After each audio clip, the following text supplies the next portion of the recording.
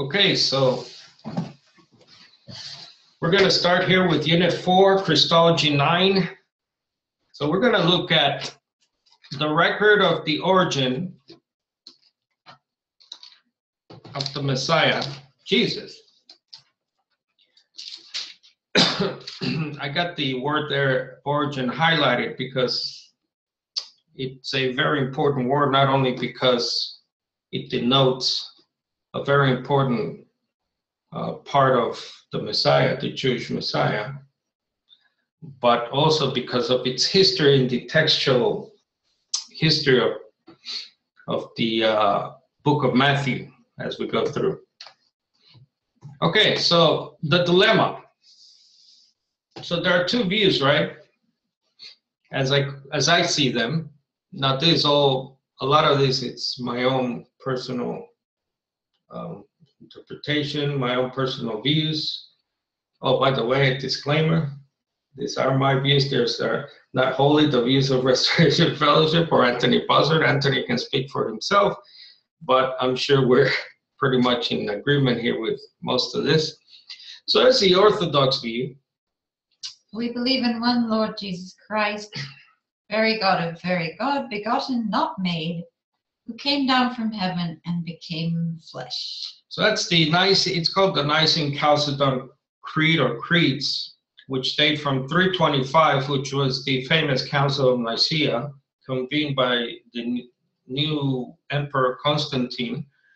It was convened or brought together to bring stability to the empire, mostly. It was really a political council on the part of the emperor, because in the history of our faith, unfortunately, there's been a lot of bloodshed and a lot of arguments. And one book that you could look at that I would recommend is When Jesus Became God by Richard E. Rubinstein or Rubinstein. So this is a very good book, which has very good history. He's really a historian, a professor. Actually, he's a professor of conflict resolution and public affairs at George Mason. I don't know if he's still there. He's a graduate of Harvard and Oxford. Okay, didn't know that.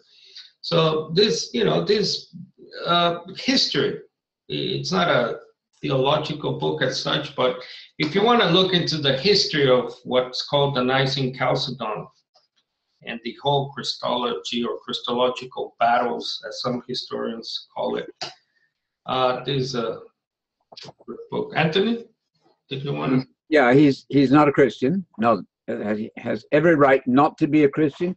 He stayed in our house. He found us interesting because we sound exactly like the early Christians. So just beware that he doesn't believe in Messiah. He's a historian. I think one day, and this is my personal opinion, much of what is called scholarship, people will shake their heads and say, my goodness. But he's helpful for us because he's confirming that Jesus was a Jew, and Jesus certainly never claimed to be God. That's just silly. And yet we spend an awful lot of time dissecting what scholars say. And it gives us a certain credibility and a certain respectability. Not that we shouldn't be respectable to everybody, respectful, I believe in that. But we give respectability to all these PhDs and learned words all the time. One day we will say, my goodness, we were stupid. As I do, looking at Armstrong, I was an idiot. I didn't know. Nobody taught me. I was a fool. I didn't know. Two gods in the God family? What? Sounds good to me. Now I know better. Yeah, in a way, thanks, Anthony. In a way, I prefer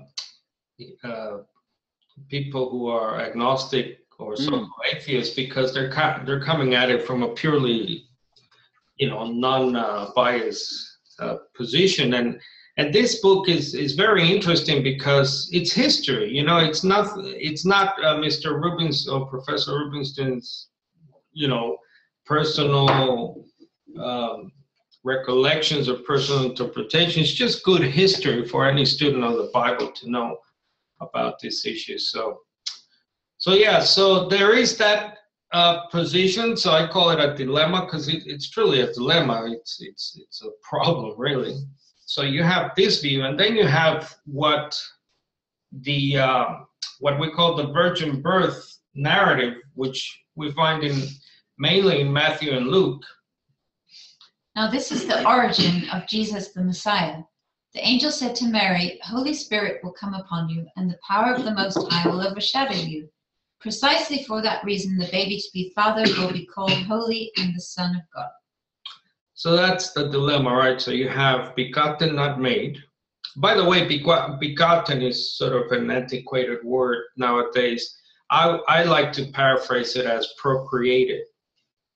So procreated, but not created. That's really what the creeds say.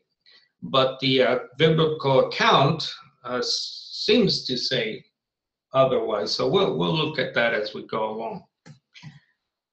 There's also a bit of confusion. Church fathers, so-called church fathers of the 1st, 2nd, 3rd centuries. For example, Saint Athanasius, writing in the early 3rd, 4th century, says this: "The womb in which Christ was begotten was not the corporeal womb of Mary, but refers to the eternal begetting of the Son by the Father. Christ cannot be called a son and a creature. The two are contradictory." So that was the position of some of, or I would say most of the church fathers. But you also find, sort of talk about contradiction. This is from Athanasians on the opinion of Dionysius. Arians say that in a letter the blessed Dionysius, Origen's pupil, has said that Son of God is a creature and made, and not his own by nature, but in essence alien from the Father. For that being a creature, he was not before he came to be. Yes, he wrote it, and we too admit that his letter runs thus. So Athanasius here in this ancient letter on the opinion of Dionysius is talking about one of the early proponents of the let's call it non-eternal Son, or the Son that came to existence, was a creature by its very definition. That's what a son is, right? You can't be called a son and at the same time be eternal. I think that's a bit contradictory. So there were different views and a bit of confusion, and this letter is interesting in that it reflects an earlier church father called Tertullian, who also held a similar view. There's a famous quote that he says there was a time when the Son was not as well. So it's a bit of a confusing, and by let's say by default, church father literature is confusing, by the way, because they were mainly philosophers. They were mainly people influenced by so-called Neoplatonists or Neoplatonist ideas. So, but let's look at what the Bible says. So that's what we should be interested in, right? Not so much the church fathers. It's good to see the church fathers and what they believe, because as I was talking to Anthony this morning, the church fathers have really done a job on the faith, you know, on all sides, on this issue, Christology, on the issue of the kingdom, on the issue of the gospel, on the issue of the nature of man. I mean, they have really done a job, I believe. So let's look at the only one there is, the only account of where this Jesus came from, who they called the Son of God, they as in the people of the time. Of course, Jesus, by implication, time and again, as Anthony notes, identifies himself as the Son of God when he calls God his Father. So let's read those passages there, Sarah. The angel said to her, "Do not be afraid, Mary, for you have found favor with God. And behold, you will conceive in your womb and bear a son, and you shall name him Jesus. He will be great and will be called the Son of the Most High, and the Lord God will give him the throne of his father David. And he will reign over the house of Jacob forever, and his kingdom will have no end. Mary said to the angel, "How can this be, since I am a virgin?" The angel answered and said to her, "Holy Spirit will come upon you, and the power of the Most High will overshadow you, and for that reason the Holy Child will be the Son of God." Right. So this is one of the accounts of where this Messiah, this Son of God, is said to originate from. We also have the account in Matthew 1, and let's start from, let's see, verse 18 there. Now the birth or origin of Jesus Christ was as follows. When his mother Mary had been betrothed to Joseph, before they came together, she was found to be with child by Holy Spirit. And Joseph, her husband, being a righteous man and not wanting to disgrace her, wanted to send her away secretly. But when he had considered this, behold, an angel of the Lord appeared to him in a dream, saying, "Joseph, son of David, do not be afraid to take Mary as your wife, for the child who has been begotten in her is of the Holy Spirit." Yeah, well, you can just, we'll talk about those words as we go. Most of your translations in Matthew 1:20 will read conceived. Yeah. But we'll look at that as we go. Verse 21. She will bear a son, and you shall call his name Jesus, for he will save his people from their sins. Right. So I think a child would understand this. So it's very simple. God, if we believe there is a God, and obviously we do, we're Christians. But for others who may be watching who are still, not sure, as I grew up agnostic. But there's a God, and obviously if there's a God who created everything, he is very powerful. This God is very powerful. So it's easy for this God to procreate, which is what we're reading here is the procreation of a human being in the womb of a girl. Now, Mary, most historians, commentators would tell us, was probably a teenager, earliest 13, 14, the earliest, the latest age, maybe 17. I mean, they married them very young back in the day. So what we're seeing here is the procreation of a human being. And that's the only account we have, really. We have allusions of it. We'll look at some of those as we go, of this account called the virgin birth in the other Gospels. In John particularly, we will look at. But really, this is all we have. So let's look at this account in a bit of more detail. So the Dictionary of Jesus and the Gospels says, "What we find in Matthew and Luke is not the story of some sort of sacred marriage or a divine being descending to earth in the guise of a man, but rather the story of a miraculous conception without aid of any man, divine or otherwise." So I think that's what I just said. I forgot I had this quote. So basically what I just say is backed up by very reputable Dictionary of Jesus and the Gospels. Is a very standard work out there. So let's see.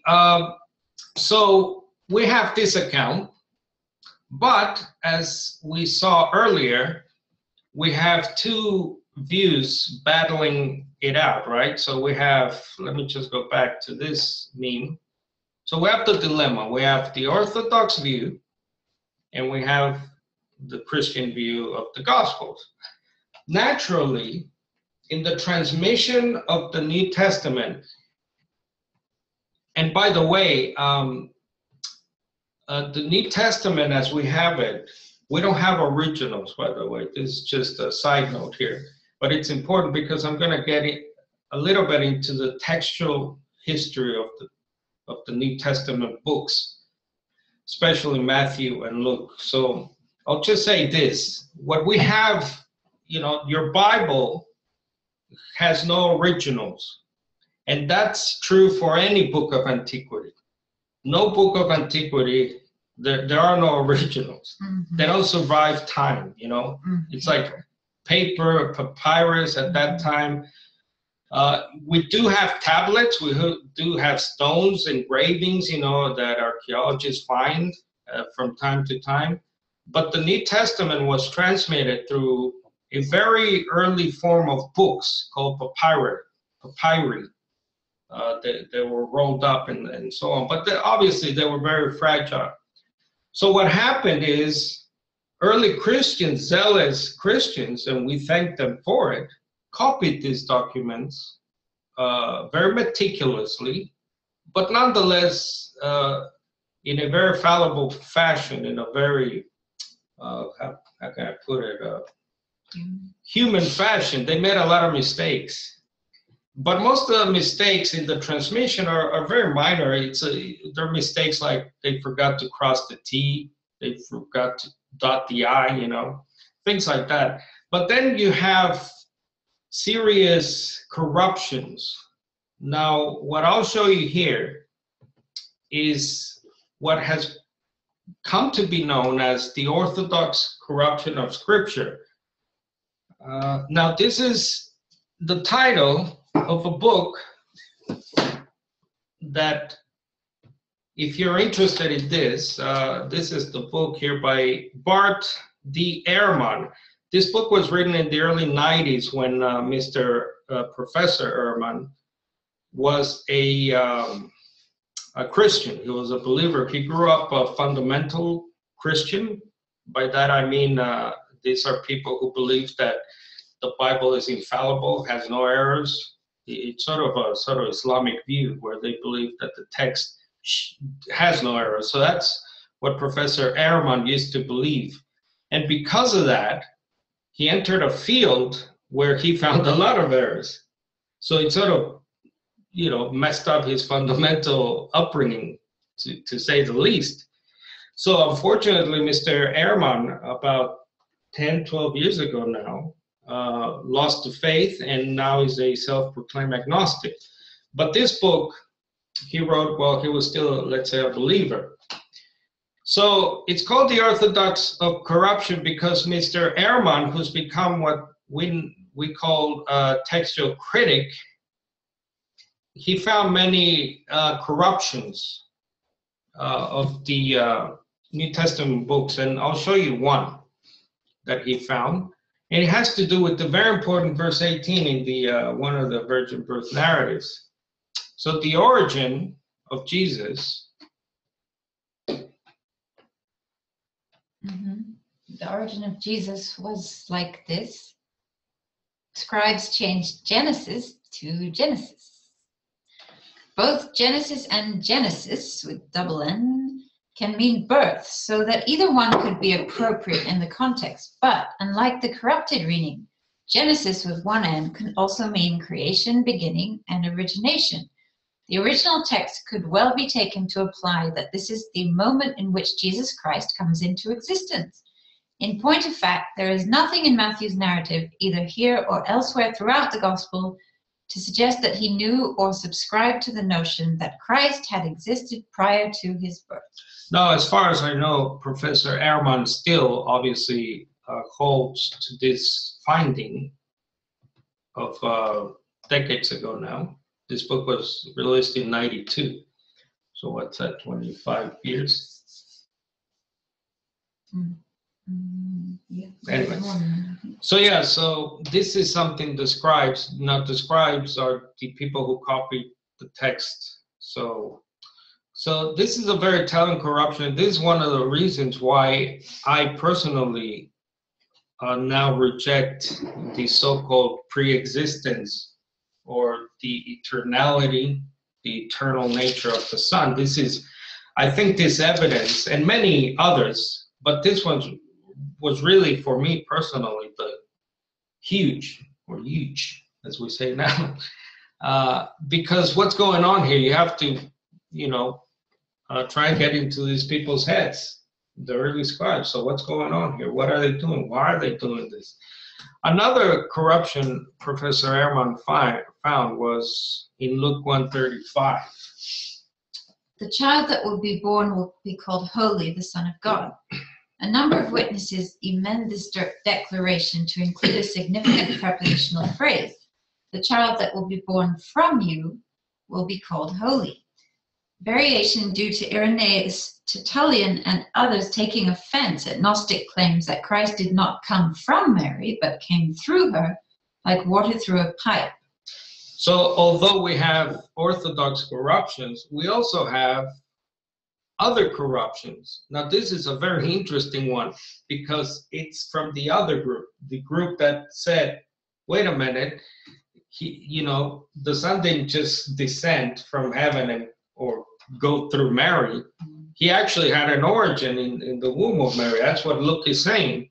So they actually went on and changed the text.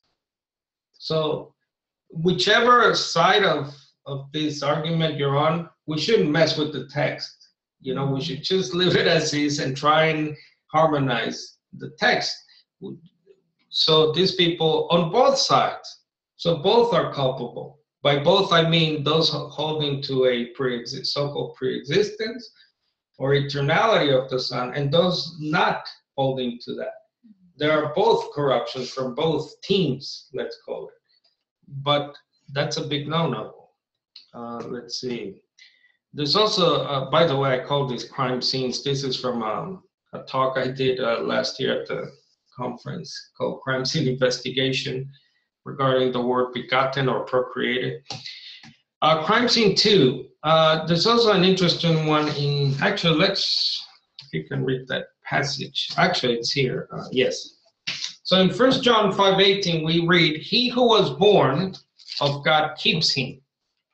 Some translations read it this way, right? So he who was born, obviously a reference to the Son, keeps him, that is the Christian. What do you have there? This is a... We know that no one who is born of God sins, but he who was born of God keeps him, and the evil one does not touch him. Okay, so this is Gets it right. And New American Standard, Okay, New American Standard, one of a handful that get it right. But you also have this reading: he that has been born of God keeps himself. Mm-hmm.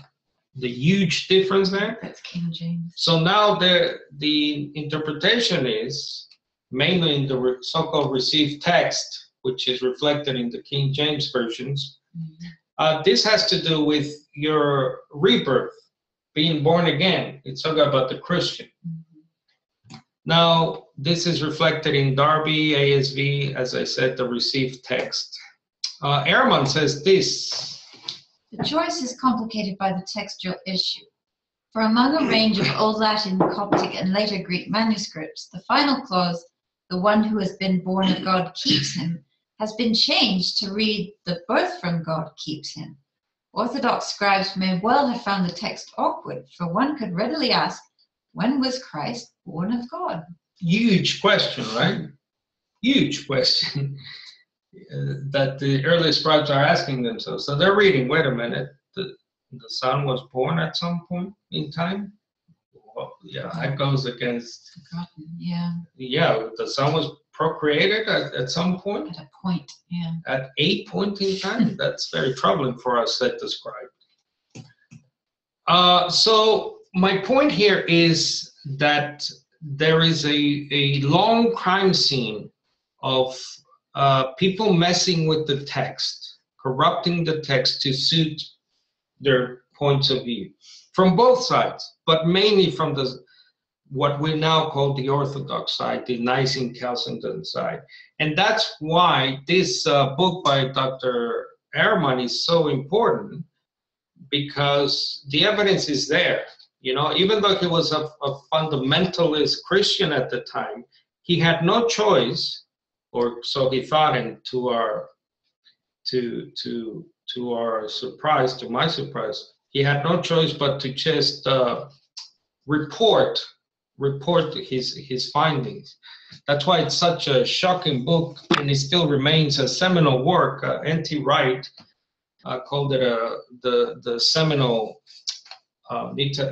work on New Testament in the last 50 years, I believe. So let's see. Excuse me. There's also another interesting corruption. Well, interesting is an understatement. Huge corruption, virgin birth in John. Now, John is interesting because it's taught in theological schools that the virgin birth is only found in Matthew and Luke. And overall, they're right. that's where we get, as I said, that's where you get the only account really of. But John, I'm going to argue right now, along with others, that John also has the virgin birth there, but it's hidden by a corruption in the text, another corruption. Now, if you look at the, let's see, actually, let's read that. Honey, can you, if we look at the text of John 1, the famous John 1, right? So John 1, as we know, in the beginning was the Word was with God, and so on, right? Now, this Word, says John, created all things. Now, there's this huge debate out there whether the Word was a person, was the Word of who, was the Word of what, etc. So we believe the Word, actually the Jews never saw the Word as an actual distinct separate person from God, by the way. That's the Jewish view. You know, they have a thing called personification in Jewish writings. An example is, let me show you here, for example, personification of Lady Wisdom, right? So you have Proverbs 8, very famous, does not wisdom call out, at the top of the elevated places, and so on. So wisdom is personified here. By that I mean it comes across as if it's a separate, distinct person. But any Jew, all Jews know that there is no such person called wisdom. And note verse 12, by the way, this is very much neglected and ignored, that there's someone with wisdom. People don't talk about prudence. You know, we never talk about, hey, who is prudence? I, wisdom, live with prudence. So Yes, obviously, there's two more, and I find knowledge and discretion. what is So it? who are they?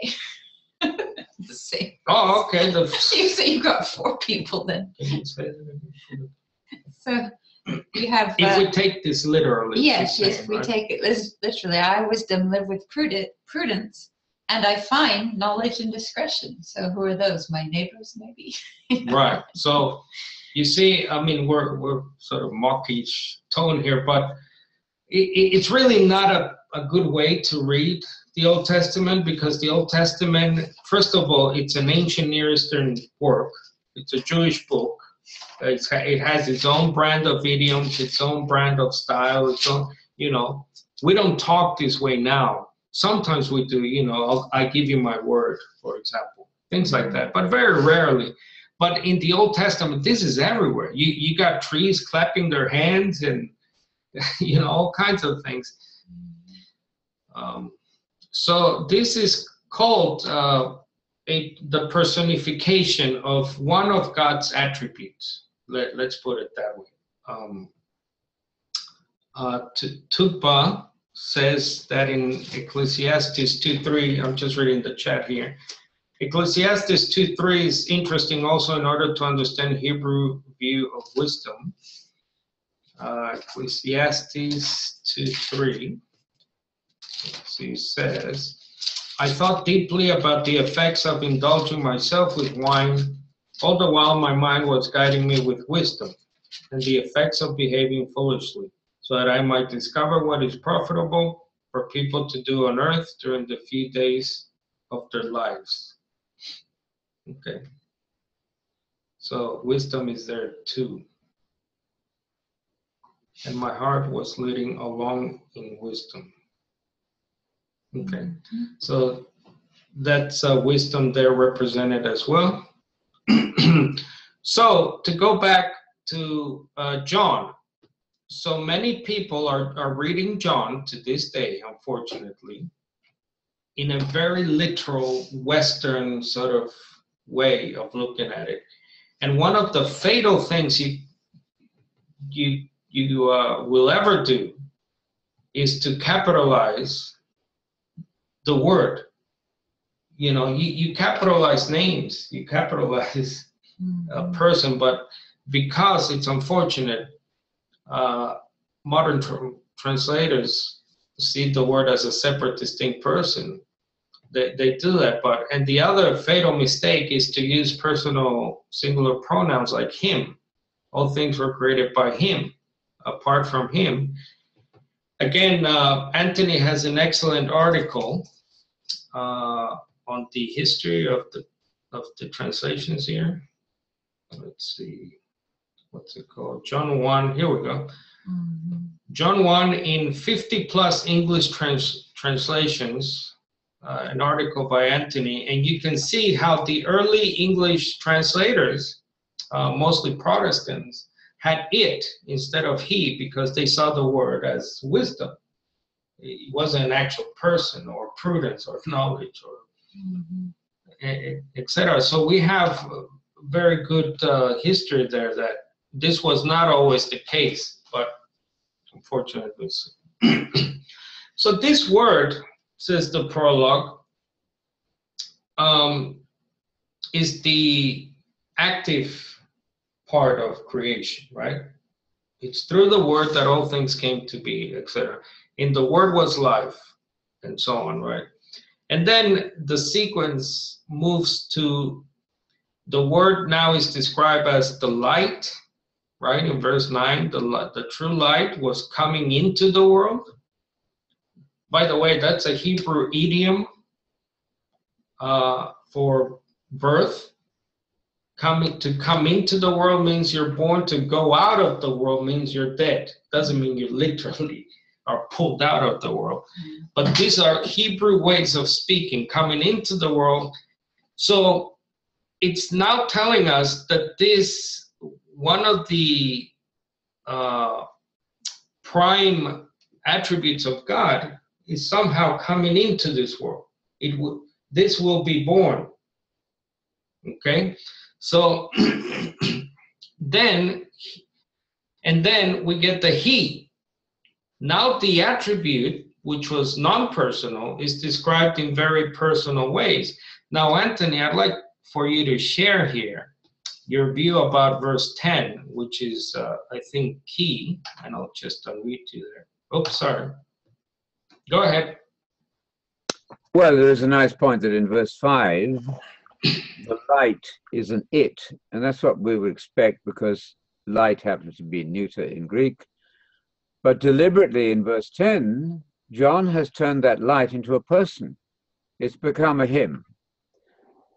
To use a technical term, which I hate even to think about, these technical terms make the subject sound more difficult than it is, but a translation ad sensum, meaning to create the real sense.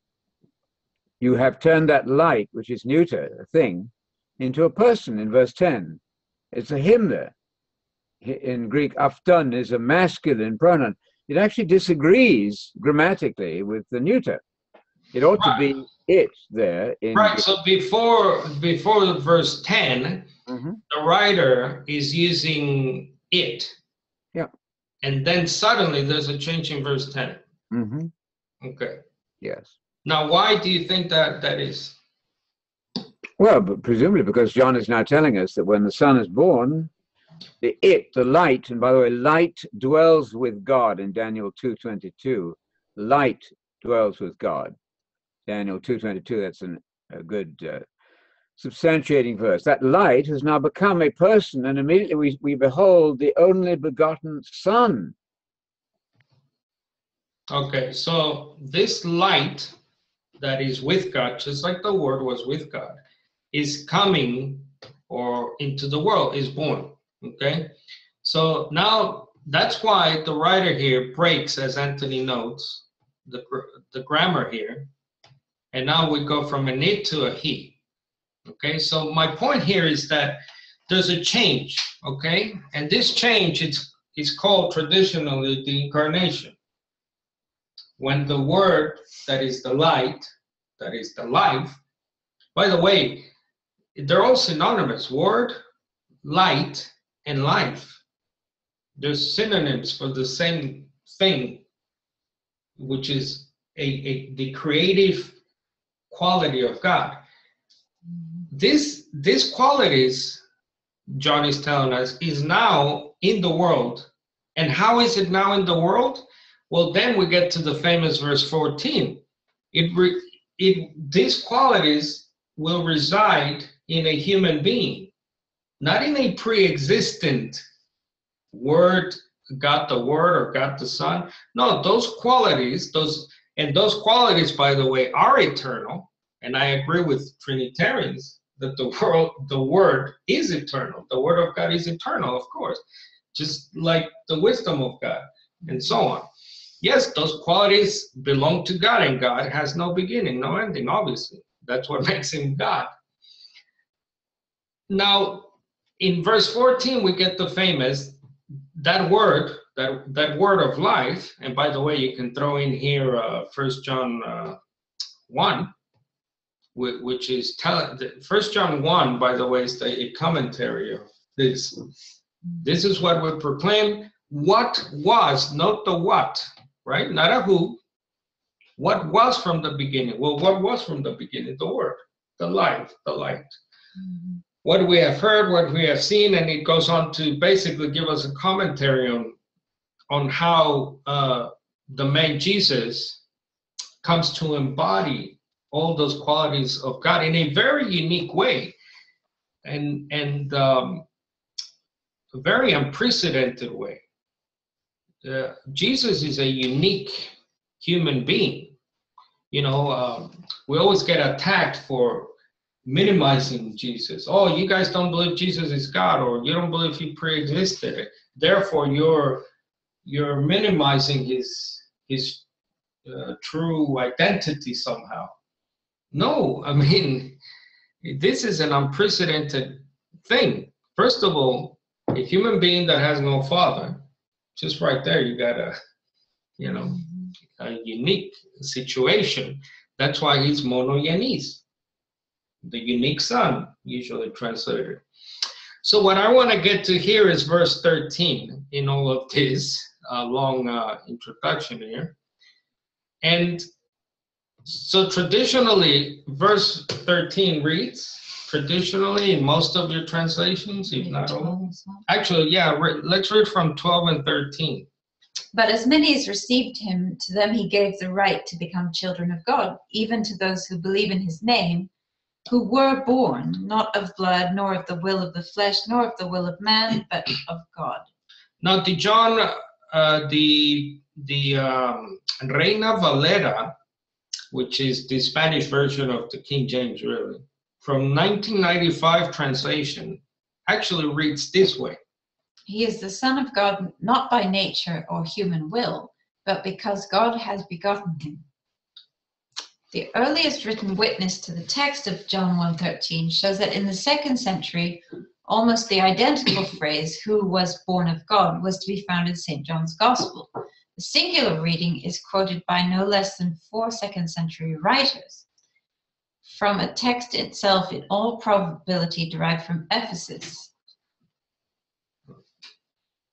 What carries most weight, apart from the considerations of the intrinsic probability of a given reading, is not the number of manuscripts which support it, but the number of local texts which the manuscripts supporting it represent, or the age to which by patristic quotations it can be pushed back, even if every other manuscript is against it.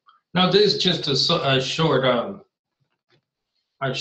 quote from this excellent book that I recommend, The Virgin Birth in History and Faith, if you want to look into the history.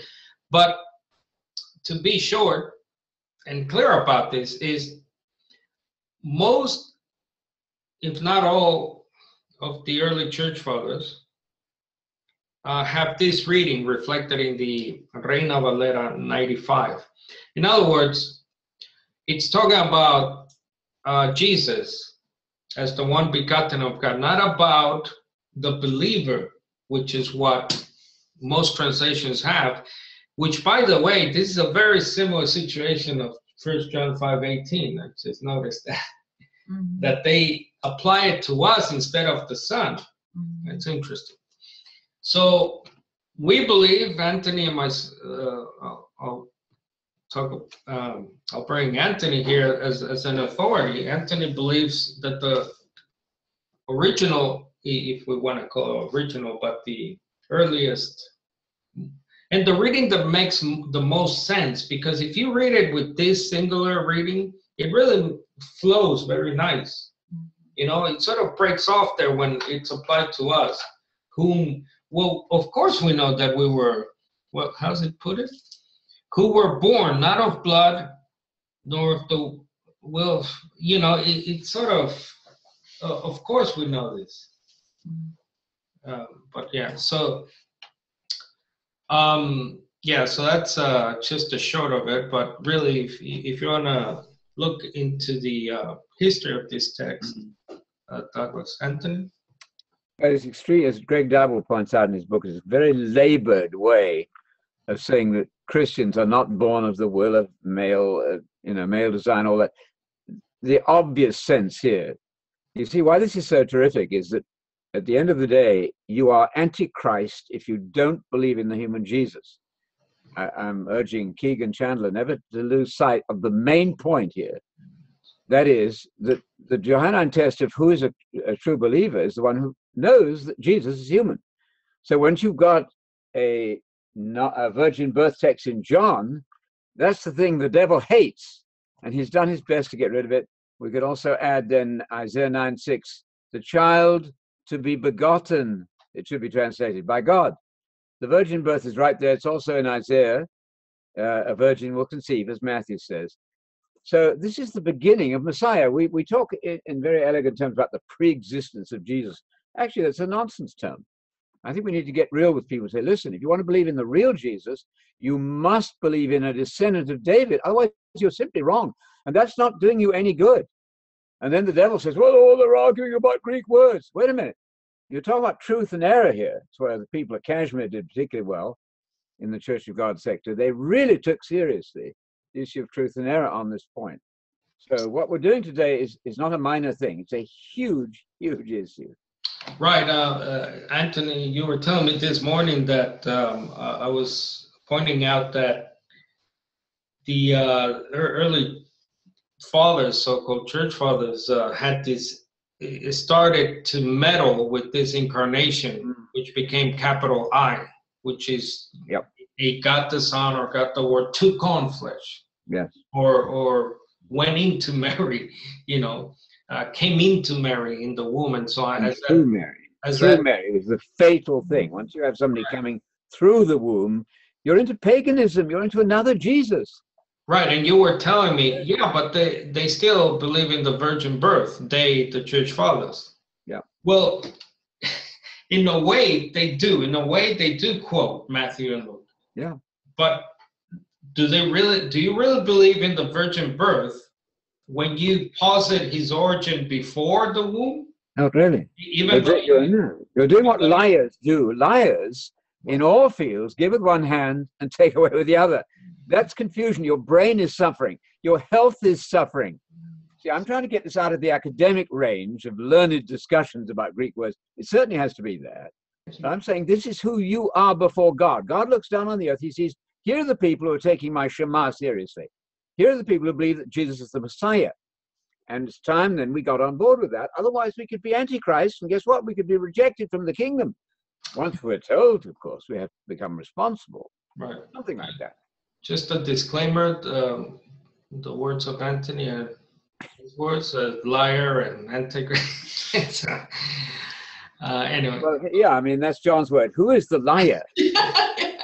Who is the liar, John says, but the one who denies that Jesus is the Christ. Yeah. Well, people are very clever at saying, well, I believe he's the Christ, then you take it away with the other hand. Don't want to do that. That's killing you. That's the cyanide in your coffee. Let's not do that. And my greater point here is that Church of God people need to get out there and talk about this. Come on now. Do we love the people out there? Much of COG has done very little with any of this in 150 years. They all could be talking about this, but we haven't done what the Jehovah's Witnesses have done with their somewhat crazy system. They're at the door beating on people's minds because they really care, maybe. So here, Lorna will understand my point. The people at Kashmir were incensed against error. That's a good sign. I think we need to be. Otherwise, are we loving these people? Paul was in the marketplace lobbying people. What are we doing? We're sitting watching our football. Maybe that's not good. Again, disclaimer here, crazy is a word used by Anthony. My word. His word, crazy JWs. Anyway, I'll just finish up. Let's see. Son of God means you're not God, right? Yes. So, John Brown said it. yeah, so we have the famous quote here from Professor at Fuller. Yes. In the light of these passages in their context, the title Son of God is not in itself a designation of personal deity or an expression of metaphysical distinctions within the Godhead.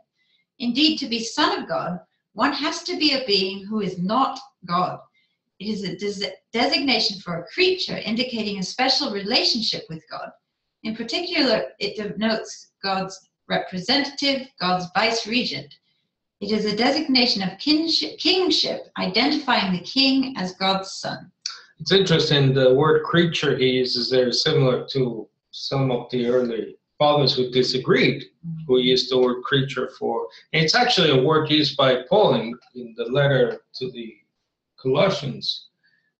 He calls Jesus a creature there as well. Okay, all right, so we'll leave it here because time is running out. Okay, let me just quickly go through this last slide. A conception or procreation. What do I mean by that? This very interesting verse in Matthew 1:20, which I talked about earlier. Most translations have what has been conceived in her is from the Holy Spirit. But really the Greek, and that's reflected in those versions, NIV, a lot of versions have that. But there's other translations, mainly the literal, Young's literal, Darby, that which is begotten in her is of the Holy Spirit. Now, on first viewing, this might not seem like a big thing, but it is. Now, let me quickly tell you why. Because most translations are hiding the action of the Father by rendering the Greek there as conceived with the action of the Mother. Again, the action of the Father is to beget, to procreate, right? And the action of the Mother is the conceiver. Okay. Again, this compromises the virgin birth, the coming into existence, as Luke talks about, of the Son by his procreation by God's Spirit in the womb of Mary. Now, to make this point a bit clearer for us, this is Lee, a book called The Conclusion of the New Testament. The word conceived is a proper, normal, ordinary description of conception within a woman. The word begotten is a particular expression used to describe the conception that had taken place in Mary's womb. Within Mary, something was not merely conceived, but was begotten.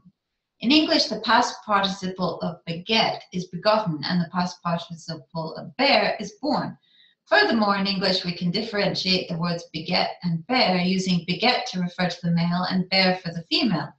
The male generates the conception, and the female completes the conception by her delivery of the child. Then we have the birth. Now, this is the normal human process, but here, obviously, God did not have sex with Mary, as the Islamic view promotes.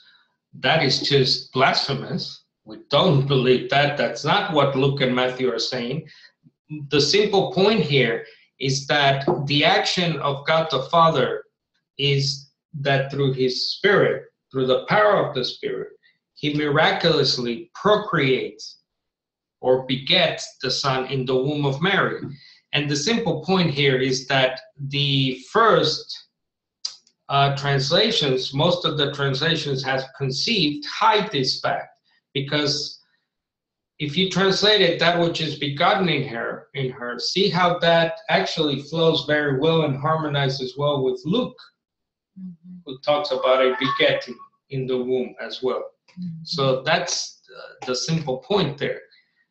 Let me finish with this. Let me finish with this quote from another book I would recommend called The Incarnation and Myth, edited by Golder. The Debate Continued. It's a good book. So if you want to look into that. And let me finish with a quote from this book, which I thought sums up this Origen. It's in a chapter in an essay. This book has essays. It's a compilation of essays. There's one called Paradox and Mystification by Mr. Golder. This is the challenge to incarnationalists. Unless some continuity between the Word and Jesus is being asserted, their doctrine is not a paradox but a mystification, not an apparent contradiction but apparent nonsense. As a belief, it goes into inverted commas, quote marks that would be. What this means and what grounds there can be for accepting it, other than reluctance to allow that the Church has been in error, remain obscure. Our concern with Christology is a concern for truth. If St. Paul and St. John believe something that we cannot make sense of, that is sad. My impression is that these days the Chalcedonian definition discloses nothing except its defenders' wish to be orthodox. Amen. That's marvelous. What page is that? That is terrific. Every Church of God preacher needs to be preaching it every Sunday. That's terrific. What page is that, Carlos? This is in his essay, Paradox. Let me put it up here. Sorry, it starts on page, Anthony, 51. Okay, great.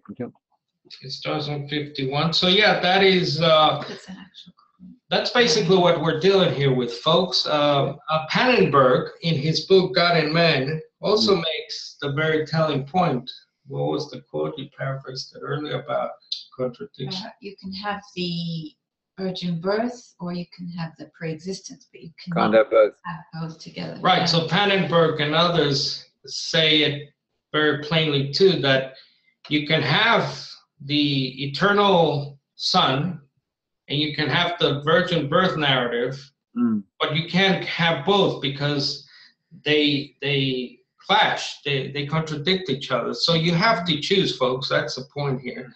As I had to choose, when I found the textual evidence of Matthew 1:18, it was quite striking to me. Totally changed my view, which I already was questioning the whole Orthodox system anyway, as it is. So yeah, that's, I'll close with that quote and I'll open it up here in a little while.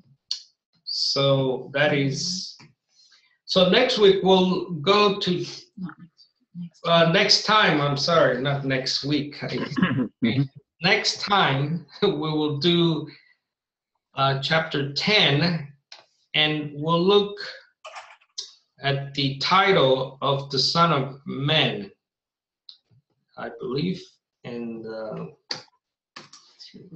in 2 weeks we'll do that, because we've gone bi-weekly this year. So next week we will look at, actually this is the second to last one.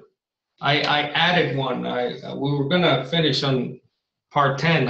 It's gone 10 parts, so it's pretty long, but I had to add a last say on the Christology before we move on. But then I promise we'll move on to unit 5, which will be the so-called end days, eschaton or eschatology, the study of the end days. So we'll do that in unit 5.